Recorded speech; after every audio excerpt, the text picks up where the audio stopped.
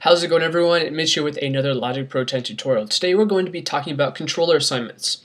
We are going to be learning how to use a MIDI controller to control certain parameters and settings inside of plugins and also instruments here inside of Logic.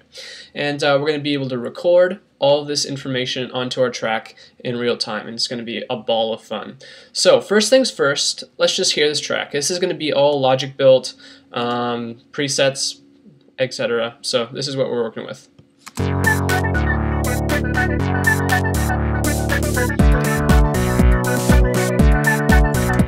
Alright, so very preset style here. That's what we're going for. But anyway, it doesn't matter. What we're going to be learning here is controller assignments. So first things first, we want to go to select Logic Pro 10 from the top left corner, go to Control Surfaces, and then select Controller Assignments. Now there are two views here, Easy and Expert View. We're going to be mainly sticking with Easy View since I want to simplify this down into something that is understandable for everyone.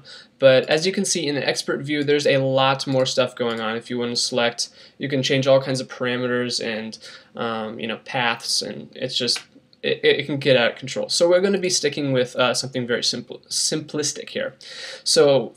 But the only thing I'm going to do here in this Expert View is go to select a new zone. And since I'm going to be working with a Key Studio MIDI controller, I'm going to select Key Studio Controller. I'm going to press Enter. And so when I go back to Easy View, all of the assignments that I'm creating are going to be automatically put into that particular zone that I just created. So let's get right into it. I want to be manipulating things with this swell instrument here. I'm going to open up the ES2, and as you can see, let's just... I want to control that cut with a certain dial on my controller.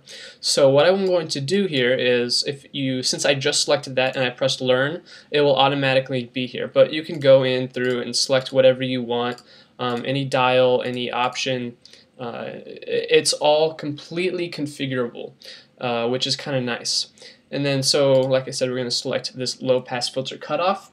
And then what I'm going to do is select Learn, which it's already selected here, and control the dial. Just move any of the dials and it'll automatically learn it and map it.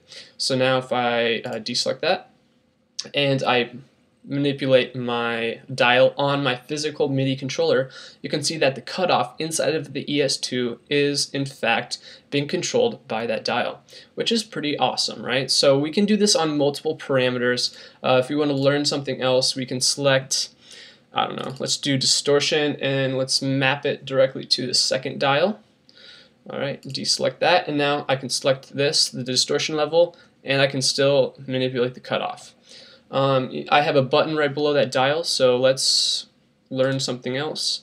Let's do the distortion type, and we can select that button, and now if I press that button, it will change between the hard and the soft distortion.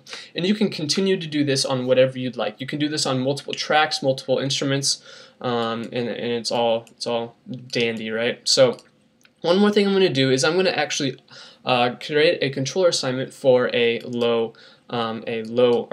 high cut. And so what I'm going to be doing is selecting this frequency, the frequency of this single EQ, and I'm going to be mapping it directly to this third dial. Alright, and that, as you can see, is working there. So now, when I go and want to play this track,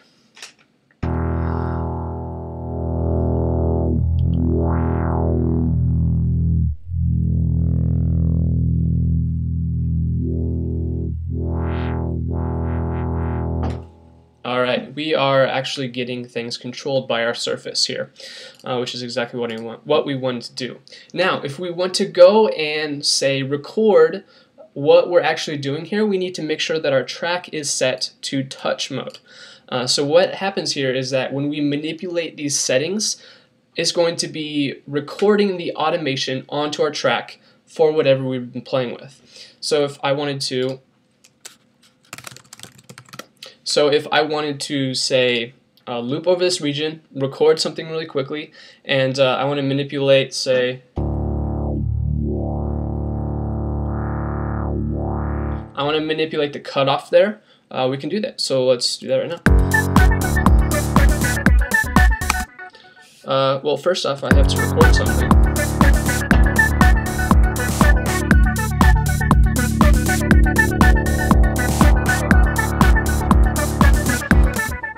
Alright, so now if we open up our automation screen, we can see that all those points are being recorded onto and over what we just recorded with MIDI. So that's working perfectly. So you can do this for whatever you'd like on any instrument, on any plugin, on any setting, and you're good to go. And this is just a very simple, easy way to doing it here inside of Logic Pro X. So if you have any more questions, please let me know in the comments below. Thanks for watching, and I will be seeing you all very soon. Have a great day.